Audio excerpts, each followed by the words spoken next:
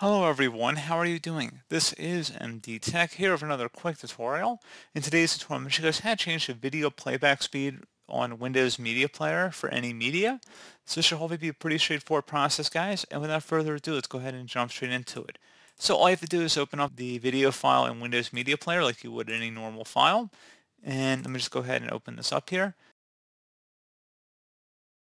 So all you have to do is right click on the video itself, select Enhancements, and then select Play Speed Settings.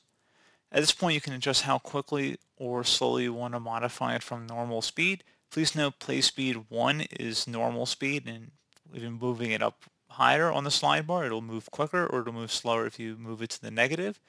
So pretty straightforward process there, guys, on how to adjust that.